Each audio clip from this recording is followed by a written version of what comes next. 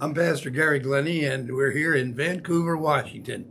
Currently, we're meeting here at our home in Vancouver. If you're in the Portland, Vancouver area, you could drop by and be part of our congregation on Thursday this evening at 7 o'clock or on Sunday morning at 10 and 11:15. Sunday morning, we're studying the book of Hebrews. We're in the 13th chapter of the book of Hebrews, all about applications in the Christian life. In the book of Ephesians this evening, we're in chapter 4, dealing with the royal family escutcheon. We'll talk a little bit more about that as we get into it. And then on Wednesday, my wife, Judy, right here, has a class for the ladies. And I understood that they were finished, but apparently they're still wrapping up the study of Elijah. There's always more to say about some of these Old Testament prophets. Judy's getting to be kind of like me. You get a subject and you just don't want to let go of it. So they're finishing that up, and then they'll have a different study, and we'll let you know. So that's on Wednesday right here in our house at 2 o'clock in the afternoon. You can join her at that time if you so choose. Again, thank you so much for joining with us. Remember, at Grace and Truth Bible Church, we teach the whole Bible, every verse in the Bible, every time, all the time. If you are desirous of in-depth Bible teaching from the original language, verse by verse, that's exactly what we do here to edify the believers so that we might build up the body of Christ. In fact, that's what we're going to be talking about this evening as we get into chapter 4, verse 4, and continuing from that point. It is our custom at the beginning of each of our Bible studies to take time for silent prayer. We believe this is necessary moment by moment throughout the day and the weeks and years as a believer so that we can make sure that we have the enabling or filling of the Holy Spirit, particularly when we have Bible study, so that we can understand the mind of Christ, which is the Word of God. 1 John 1:9 clearly says, if we, that is believers, John includes himself there, if we confess our sins, that is, if we acknowledge them, name them, cite them, agree with God that they're sins, He, God, is faithful and just to forgive us our sins and to cleanse us from all unrighteousness. We believe that picks up the ones we forgot about or didn't know that we had committed, and we have the enabling or the filling of the Holy Spirit as is commanded in the Scripture by the great Apostle Paul. So with that in mind and in preparation for our study this evening, let us pray.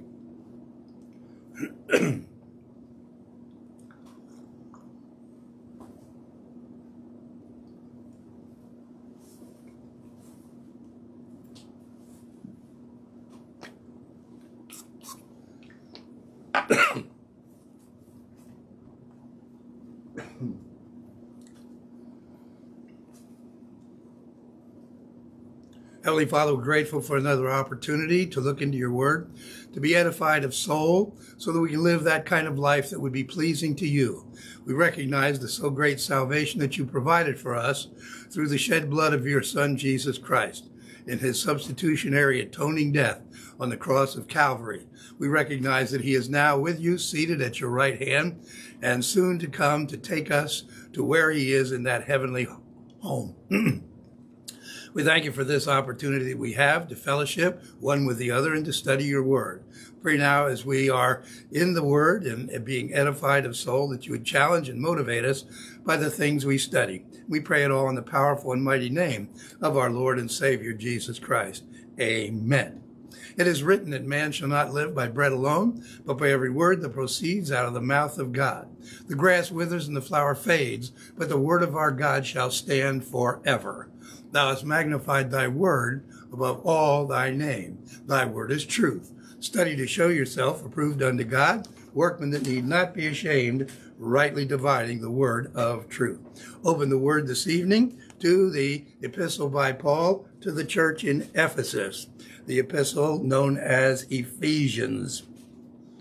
Open your Bible then to Ephesians chapter 4 and verse 4. As we noted in previous classes, we are looking at what we call the escutcheon of the royal family. That is to say, the family crest or the coat of arms. You might remember back in the days of chivalry, each family, the parent family of certain groups and tribes throughout Europe, had a coat of arms or an escutcheon. It was their family crest, if you will. Well, as believers in Jesus Christ, we're members of a royal family. So if you don't have an escutcheon from Europe or somewhere else that is based on the family tree going back, you now have one as a member of the royal family. And we know that we're royal family because Peter tells us in 1 Peter 2:4 that we are royal family. And royalty means that we're joint heirs with Jesus Christ, who will become King of Kings and Lord of Lords. And so we share this escutcheon, this coat of arms, this family crest, if you will, and it's here in these verses from verse 4 through verse 6. There are 7 features of the escutcheon, and we have noted them in the past. And so we have on the table here, for those who are with us, we have some copies of this, and this is what we have designed. Actually, this was designed by Dr. Glenn Carnegie years ago in Tulsa, Oklahoma, and it was emblazoned on his podium for many, many years. And of course, since that time, I have reconstructed it, not using the Greek words, since no one other than the pastors knows the Greek. I put them into the English, so you can have a copy of the royal family coat of arms or the royal family escutcheon. We have them here on the table, but you can also go to the website under the charts and graphs, and you can find it there, your own copy of this one. And this can be yours because each one of us is part of the royal family of the Lord Jesus Christ, and therefore we share these features. Now there are here 7 features that are part of the escutcheon, and they are all mentioned right here. And so we noted the first verses in chapter 4. It says here that we are called with a special invitation or calling from the Lord. And we're to live with humility, gentleness, patience, forbearance for one another, and to do it in love. And verse 3 says, being diligent to preserve the unity of the Spirit in the bond of peace. The unity of the Spirit and the bond of peace are the indication of the escutcheon, which is to follow in verse 4. Later in the text, we'll have the unity of faith. That is the Word of God or doctrine. So we have 2 things that are very important to the Christian. The filling of the Spirit, that's what we have here, the unity of the Spirit in the bond of peace, the Holy Spirit who indwells and enables or fills us, and the unity of doctrine, that is the faith that we'll see in this same chapter. These 2 are the most important features in the Christian life. We are indwelt and enabled by the Holy Spirit, and our task is to study, to show ourselves approved unto God, workmen that need not be ashamed, rightly dividing the word of truth. The word of truth can also be described as the faith. The faith, as Jude said, that was once and for all delivered unto the saints. That is the doctrines of Scripture that pertain to Jesus Christ as far as we understand in this dispensation, and for that matter, principles throughout the entirety of the Word of God. Last time we looked at the first few of these, and in the outline we simply are looking at one body, one spirit, one hope of our calling, and we got down to one Lord. So we've gotten that far already. We note there are 7 features: one body, one church, I put in there the body. So one body, one hope of the church is the body of Christ. One body, one hope of the calling. And then, of course, one Lord, one faith. And looking here, starting with this, okay. I had them listed incorrectly here. At any rate, one body, one spirit, one hope of our calling. And then we move to one Lord, one faith, one baptism, one God and Father of all, who is over all, through all, and in all. So we'll take some time to finish that up. We did the one body in the previous class, and we noted the body metaphor is used to indicate the believers in Jesus Christ in this historic period known as the church age. So the body is a metaphor for the church. The church is the collective members, all believers in Jesus Christ, from the day of Pentecost until the rapture of the church. Soon to be, when the Lord returns for us, the bride. So we have the body of Christ, we have the church, the bride of Christ. Paul also speaks about the fact that we are being built up in Christ, and therefore, as Peter says, we have a building. We are, in fact, in the building, individual stones that are holy stones entered into the building, which is the church, and the building individually is made up of small tabernacles into a large and holy tabernacle. We noted all of these and looked at a number of passages last time depicting various aspects. So this first word then, one body, indicates that we're all members of the dispensation of the church. One Spirit, we noted there and looked at a number of passages. This refers to the Holy Spirit, who indwells every member of the church age from Pentecost to the rapture of the church. We have something that no other dispensation in the past had. The Old Testament, they had something called endowment with power, and they could have been temporarily indwelt. But David said he was indwelt from time to time for specific ministry. But he also said in one of his prayers, "Take not thy Holy Spirit from me." That's not a prayer that we can pray. Whereas in the Old Testament, David, and of course even Saul at one time or other, had the indwelling of the Holy Spirit, but it could be removed through disobedience. That's not true today. The indwelling is permanent throughout the dispensation of the church. The enabling or filling is what is temporary based on whether or not we are sinning or not sinning. If we're not sinning, we continue to have the filling or enabling of the Holy Spirit. If we commit a personal sin, whether it's mental, verbal, or overt, we break that fellowship. We do not lose the indwelling, but we lose the enabling. It's kind of like the power that comes into your house, and obviously it's all there unless you hit the breaker box, but that breaks up our illustration. So you have power in the house, but if you don't turn on the light or any appliance, that power is not usable until you throw the switch. The way you do that, of course, is to confess any personal sins, and then you have the enabling of God the Holy Spirit. It says, just as also you were called in one hope of your calling. We noted specifically here this has to do with our Christian vocation. He's going to spell this out a little bit later in this text with regard to spiritual gifts. Paul, in this particular chapter, is going to address spiritual gifts of communication. Elsewhere in 1 Corinthians, he enumerates other spiritual gifts, one each at least to each member of the royal family who receives a spiritual gift for the function within the body of Christ. We'll take a look at some of those as we come to them. And so that's kind of where we left off last time. And we spent some time there as well. And then we continued on and said, the next one, number 4, is one Lord. Now, we know that this is the Lord Jesus Christ. There's one Lord Jesus Christ. He is the unique person of all eternity. He is God, but he's more than God in that he is also humanity. He is undiminished deity, true humanity, and he took upon himself the sins of the world. So not only is he God, undiminished deity, true humanity through the virgin birth, but he also became the Savior of all members of the human race. And so we have one Lord.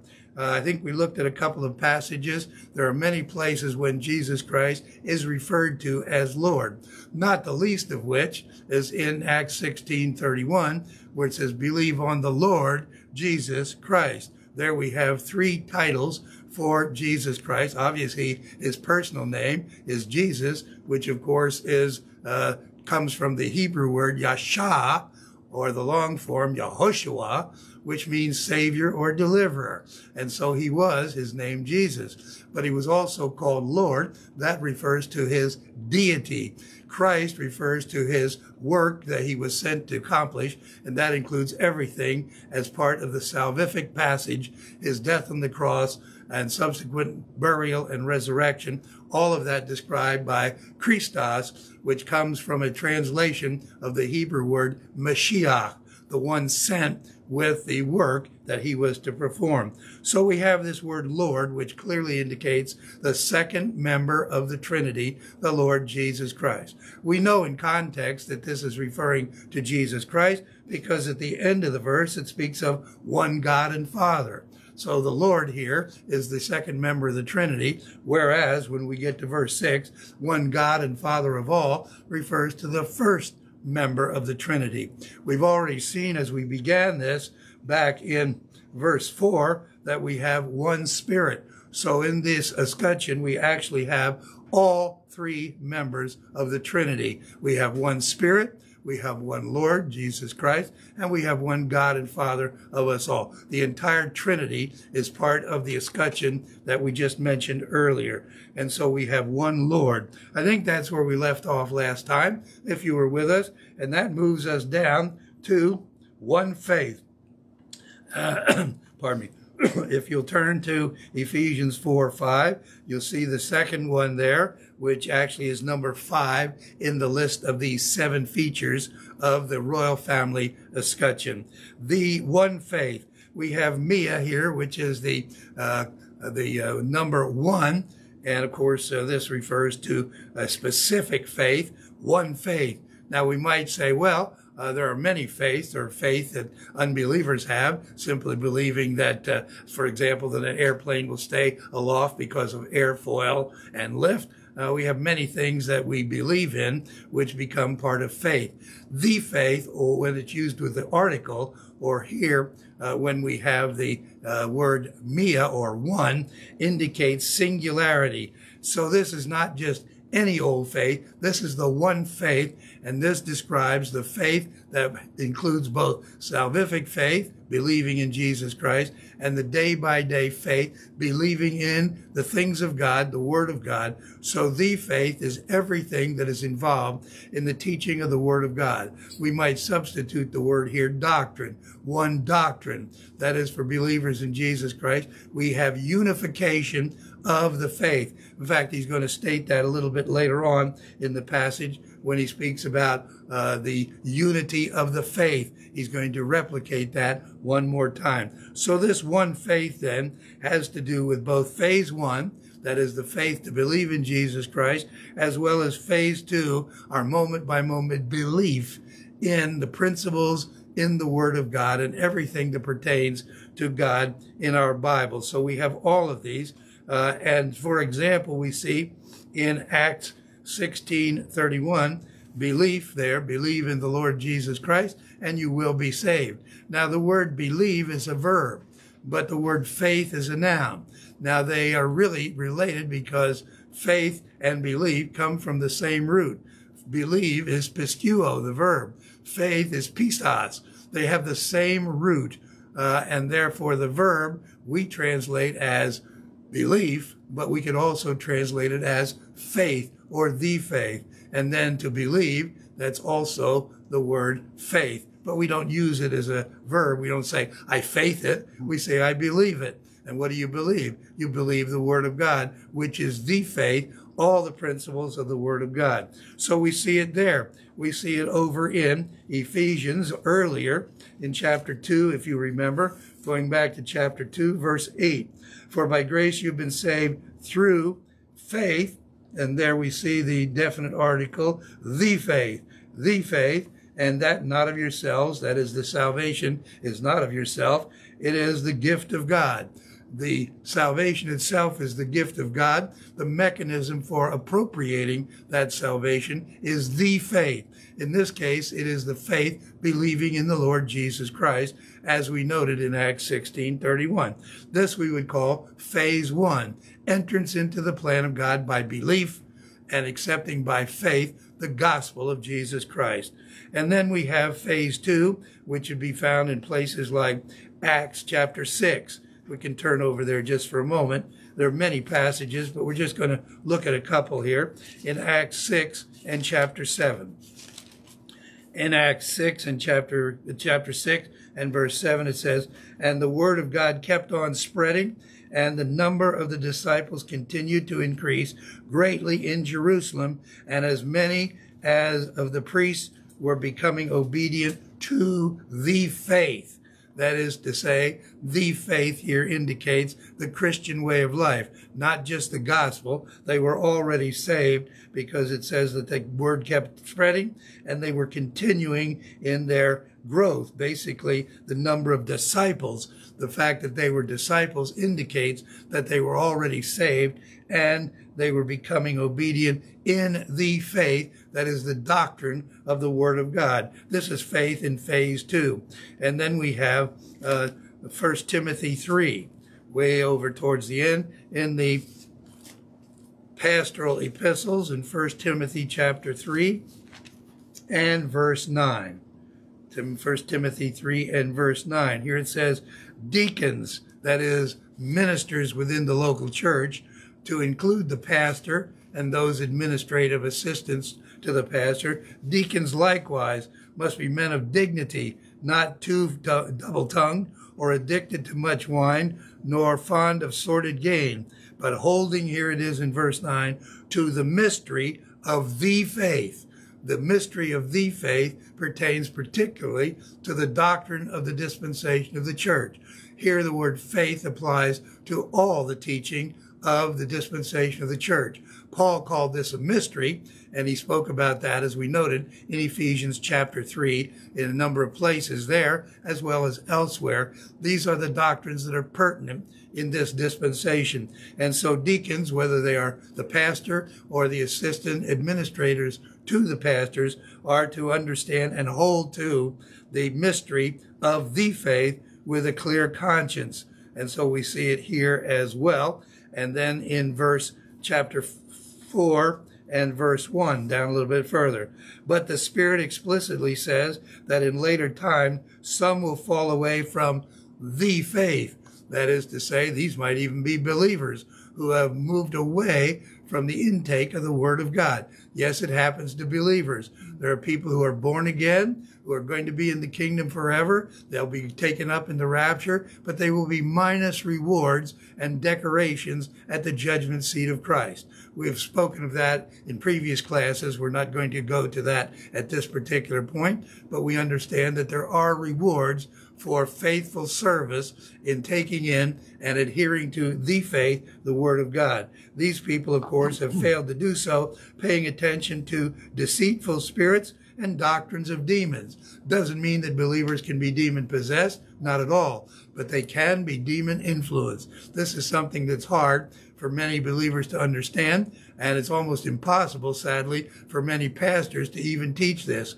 Either they think that believers can be demon-possessed, which is wrong, or that believers cannot be influenced by demons, which is likewise wrong. You can't be possessed by a demon because you have the Holy Spirit indwelling and possessing you. But you can be influenced and deceived. And sadly, many people, especially in our day, although this has been true all through the history of the church, all through the history of the Word of God from the very beginning, men are deceived in multiple ways. Several weeks ago, we spent a lot of time looking at deception and deceit, things that cause us to fall away from the teaching, from the faith.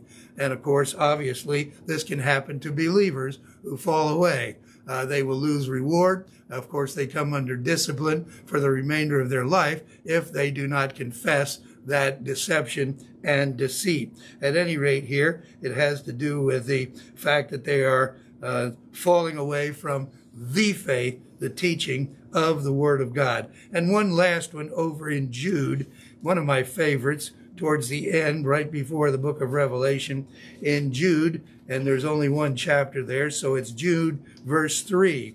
And it's interesting, we taught the book of Jude, and Jude, of course, one of the half-brothers, Jude and James. James probably wrote the first epistle in the New Testament. It's likely that Jude wrote the last epistle, other than John, who wrote the capstone, the Revelation that he gave. And, of course, that was the last book. But right before that, we have Jude writing his epistle. And in verse 3, he makes an interesting statement speaking to believers.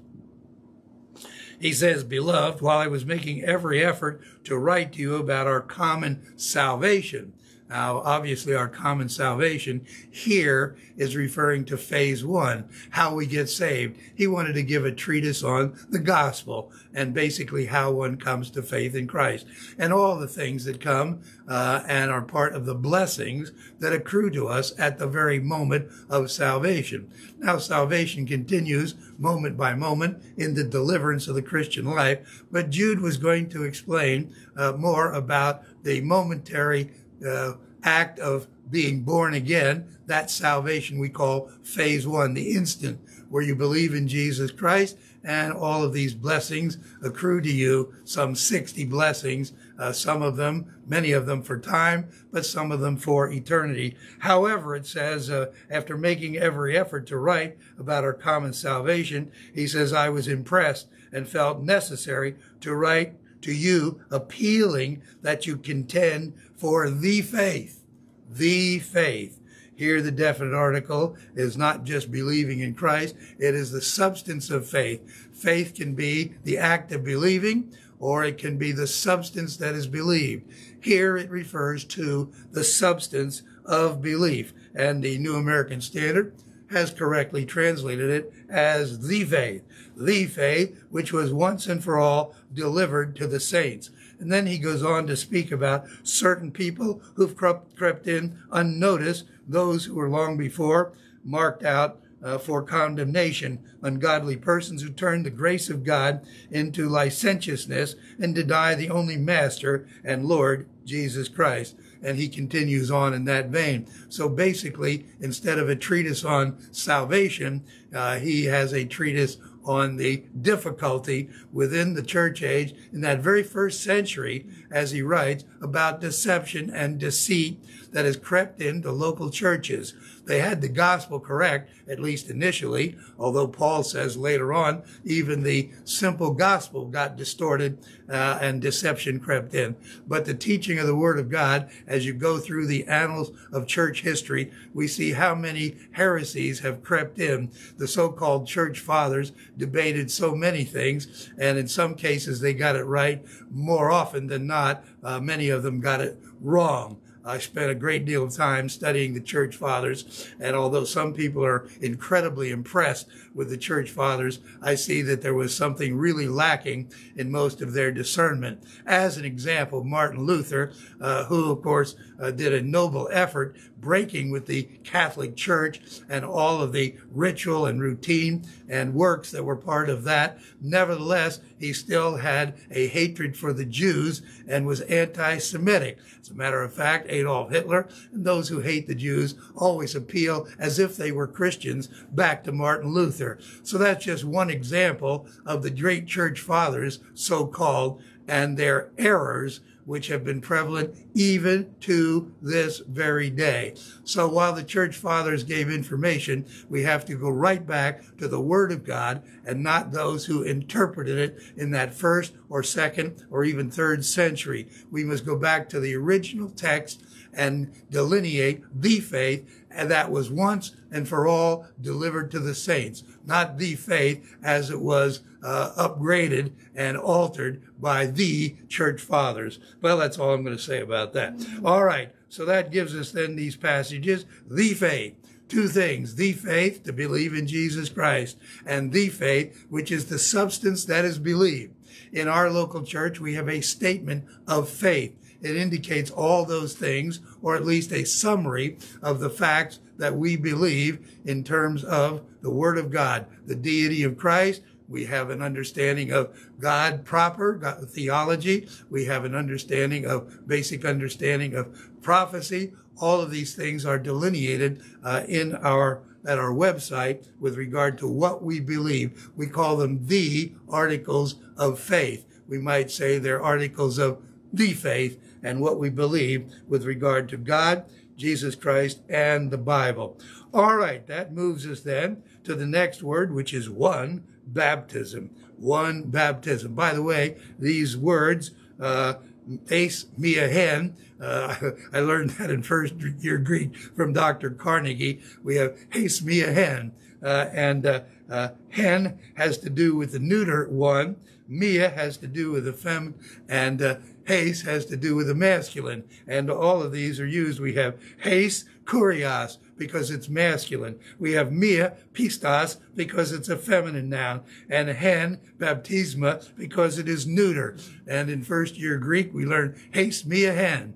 They are three forms, masculine, feminine, and neuter, of the cardinal number uno, one. And so instead of just writing one, depending on whether it was a masculine, feminine, or neuter noun, we have a different word, eis for masculine, mia for feminine, and hen for the neuter, but all of them are the cardinal number 1. And just like the definite article, they particularize that particular word. And so as we have one Lord, one faith, we now have one baptism.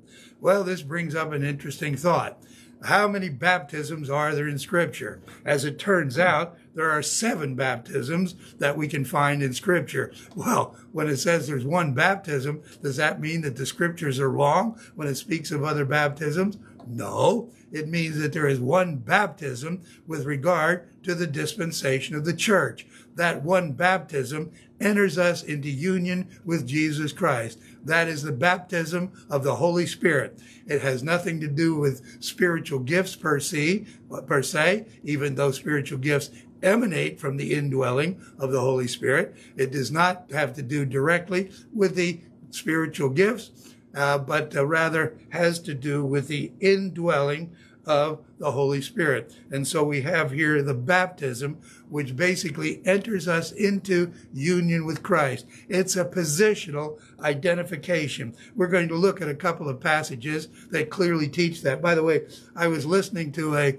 Bible teacher on the web today on Facebook. Usually they're off their rockers or wacky, but this guy was right on the money, and he said, do you know there's a difference between the indwelling of the Holy Spirit and the filling of the Holy Spirit? So I stopped and listened. Sure enough, he said, the indwelling is permanent for every believer in the dispensation of the church. I went, hallelujah. Truth being taught on Facebook. Who knew? And then he says, but the filling or enabling of the Holy Spirit is contingent upon whether or not we're in fellowship. And we can lose the filling, but we never lose the indwelling. I about dropped my cell phone right on the spot to hear somebody actually teaching truth on Facebook. But there it is. Well, after all, we're on Facebook too, so I guess it's all right. Pardon me. When I get wound up, I lose my voice. So one baptism has to do with not the indwelling per se, but the entrance into union with Christ. It enters us into union with Christ, subsequently indwelling us, subsequently enabling or filling us. So there are about 6 ministries of the Holy Spirit, and this has to do with this baptism, which is the entrance into union with Christ. As a matter of fact, if you hold the place, and turn over to 1 Corinthians chapter 12. 1 Corinthians chapter 12 and verse 13. 1 Corinthians 12, 13. Now this section deals with the spiritual gifts in chapter 12. So you might note that in your Bible, the list of spiritual gifts, other than the teaching gifts that we note here in Ephesians chapter 4. But here we have many other gifts in the list of spiritual gifts. But it also says that it's all based on the Holy Spirit. So when we get down to verse 13, it says, for by one Spirit, that is the Holy Spirit, we were all baptized. That means entered into positional union, into one body, whether Jew or Greek, whether slave or free. We were all made to drink, as it were, metaphorically, of one Spirit. At the moment you believe in Jesus Christ, you are entered into union with Christ, and you are said to be baptized into Christ. Has nothing to do with water, has nothing to do with anything physical at all. It is a spiritual baptism. And so that's the one that is here. Well, what about all the other ones? Well, we'll get to those in a moment. So we have this one. You can also go to Romans chapter 6. Romans chapter 6 and verse 3. Here it says again, do you not know that all of us who've been baptized into Christ Jesus have been baptized into his death? Here in chapter 6, he talks about our entrance into Christ's death. How could I be baptized into his death? Well, people say, well, that's when you go under the water. That's not what's intended here. Water baptism is symbolic of what happens spiritually when you believe in Christ. Spiritually, you are entered into union with Christ, seated at the right hand of the water, at the right hand of the Father. No water, no water. Baptism here, the word baptizo or baptismas or all of the cognates that we translate as baptize or baptism, all have to do with identification. In ancient times, they would baptize a piece of cloth by taking a white piece of cloth and dipping it into, let's say, a vat of purple dye. The dye would, of course, color the white cloth and make it purple, used for royalty. The color then identified that cloth with royalty, no longer with white. So it was a re-identification. There was an immersion into that dye. And so it comes to be identification, and the key meaning is to be identified. Sometimes it has to be something like dipped in water baptism, or dipped in some type of dye to color fabric. But many times it simply has to do with identification.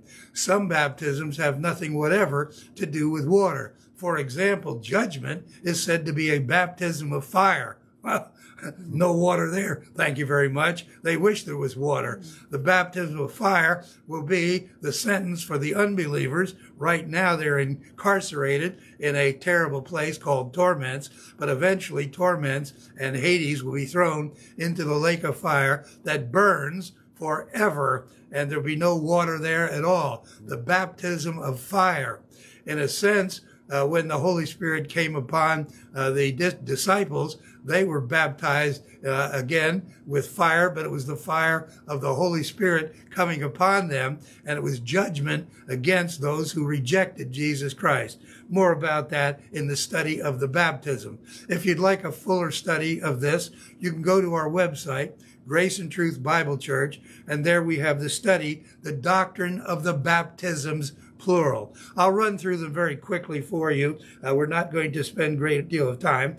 Obviously, going back to the earliest one that we have in the Bible is the baptism of Moses. Now, this doesn't refer to Moses when he was a baby placed into the wicker basket and floated down the Nile to the princess in Pharaoh's court. That, of course, and even then, he didn't get wet. He was in a basket that was covered with pitch, and he certainly didn't get wet. But that's not the baptism of Moses. The baptism of Moses is spoken of in 1 Corinthians 10:2. Might turn over there. 1 Corinthians chapter 10 and verse 2. And here it speaks about verse 1, "For I do not want you to be ignorant, brethren, that our fathers were all under the cloud," that's the Shekinah glory of God, "and all passed through the sea." They passed through the Red Sea, but I heard my wife teaching on this just the other day, and she was saying multiple times in Exodus it says, "and they crossed on dry ground." I've seen a couple of movies where they were slopping along, stepping in puddles as they went through the Red Sea. They did not. They were kicking up dust. It was dry land. You can check it out in the book of Exodus as they passed through the Red Sea, dry ground. And so it says they were under the cloud and all passed through the sea. All were baptized into Moses in the cloud and in the sea. And they were in the sea, but none of them got wet. No water, because the water was piled up on each side as they walked through. Only people who got baptized was a baptism of judgment would have been Pharaoh and his armies when the waters came crashing down, and those chariot wheels and chariots and remnants of horses and riders are still to be found in the Red Sea. In fact, there is some archaeology that claims they have actually found chariot wheels and the remains of horses and men in some places in the area of the Red Sea. But that's a story for another time. So my point is, this is a dry baptism. The baptism of Moses had no water in the sense that Moses did not get wet. And then we have John the Baptist, who had a baptism of repentance. Now, his baptism, of course, was wet because they were putting them under the water.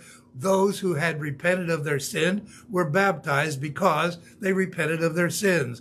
His was a baptism, identification with the fact that they had sinned, and when they came out of the water, their sins basically were remitted because they confessed their sins, were water baptized, and when they came out, the sins were forgiven. That was the baptism of John the Baptist, baptism of repentance. By the way, you can check that out in Matthew 3:11.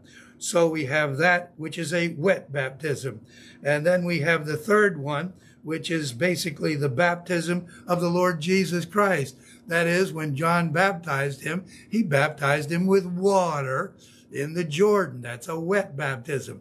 That was an identification with the fact that Jesus was now entering into his ministry. It was a wet baptism. That's not the one we have in our passage, but that was identifying Jesus Christ. That's found in Matthew 3:13-17. And then we have the baptism of the cup. The baptism of the cup. We speak of the cup that we take during the communion service. And Jesus spoke to the disciples and said, can you drink of the cup that I have to drink of? Speaking of the cross, can you be baptized with the baptism that I must be baptized with? He was speaking of the baptism of the cup. Both the word baptism in that case and cup refer to his death on the cross. No water. He said, I thirst. There was no water at all. They gave him some sour mash vinegar, and he refused it, and so no water for Jesus. It was a dry baptism. He bore the sins of the world on the cross, and that was his baptism. He was identified with sin on the cross, never being a sinner, having no personal sin, no old sin nature, but sin was placed on his body and in his human soul by God the Father, and he took it all. He drank the cup of the sins of the world. He bore them on the cross. He was identified or baptized in the cup of the cross. And so we have this baptism of the cup that's found in two places, Luke 12:50 and Matthew 20:22. We've spoken of it in connection with the communion service. Number 5 is the baptism of the Holy Spirit.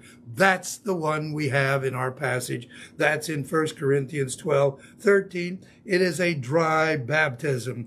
And then, of course, we have the believer's water baptism. That is a separate baptism. Water baptism for believers occurs after we've made a decision to believe in Jesus Christ.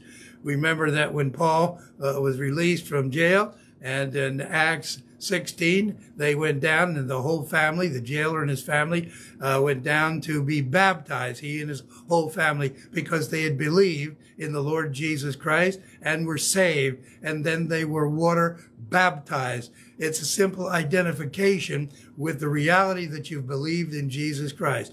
Water baptism, then, is a public testimony of what you have believed personally in your soul. It is the baptism of believers. It's a ritual baptism of water.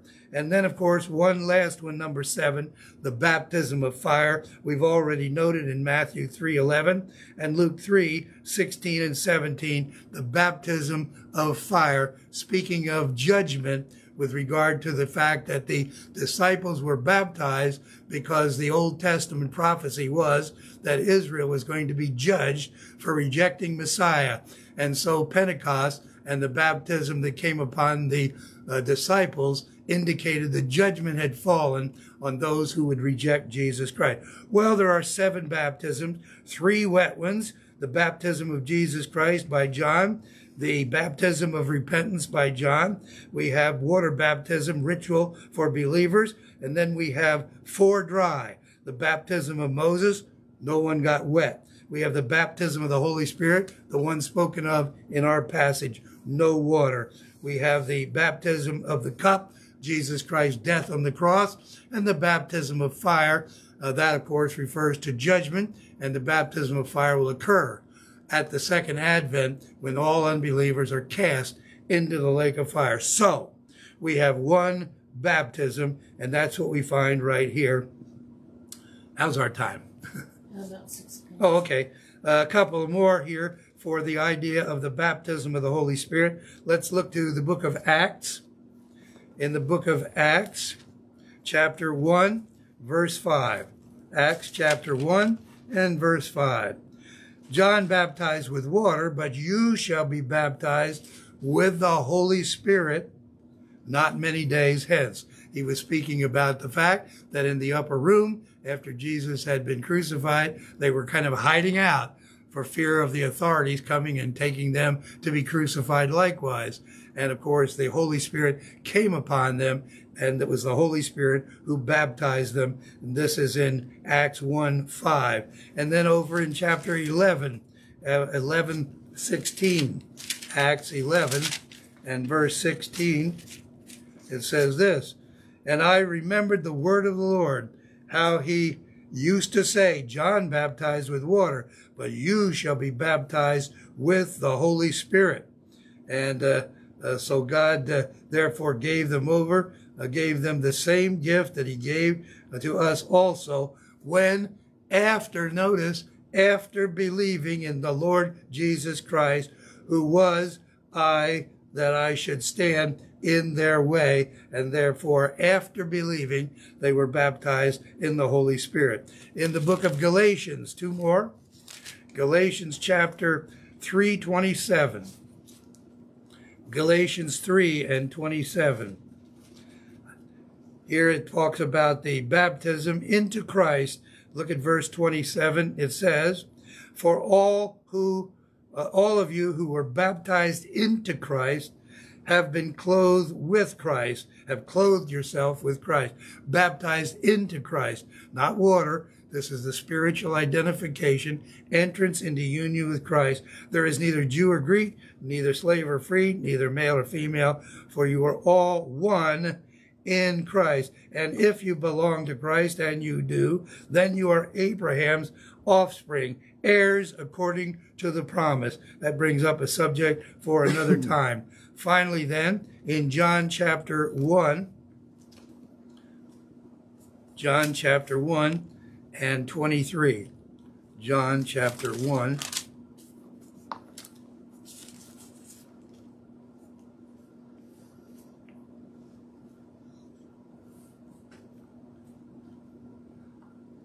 Is this 1 John 1:20? That doesn't look right. That must be 1 John. Is that 1 John? I must have miswrote.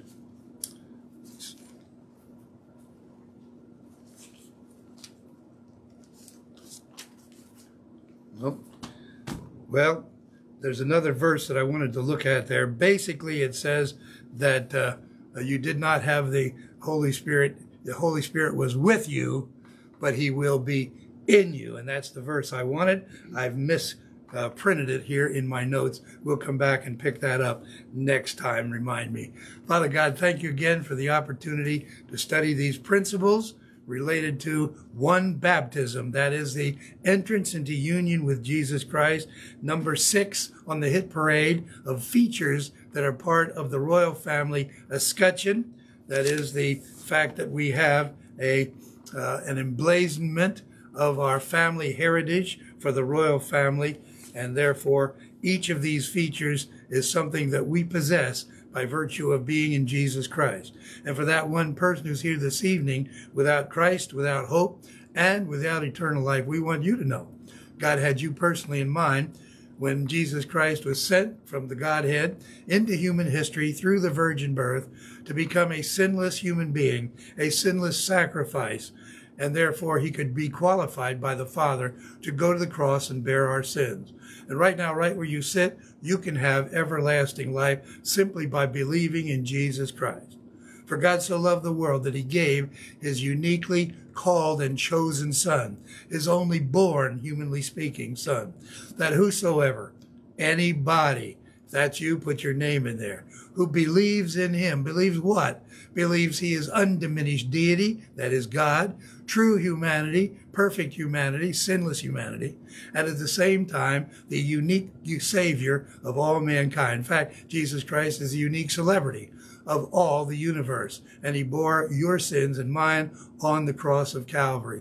Right now, right where you sit, you can have everlasting life. You will not be exposed to the wrath of God, but have instead everlasting life, forgiveness of sins, and about 60 blessings in time and potential rewards in eternity. Won't you do it before you leave? There's no other name under heaven given among men whereby we must be saved. John said that his witness is that God has given us this everlasting life. And this life is in his Son. He that has the Son has this life. He that does not have the Son does not have this life. He says, I've written these things to you who believe in the name of the Son of God, in order that you may know beyond any shadow of a doubt that you have everlasting life. Won't you do it before you leave? Believe in the Lord Jesus Christ, and you will be saved. Father God, thank you again for this opportunity to study these things. Encourage us by our position in your Son, Jesus Christ, and challenge us to look forward with great expectation and anticipation to his return for us very, very soon. We thank you for these things, and we pray it in his matchless and powerful name. Amen and amen.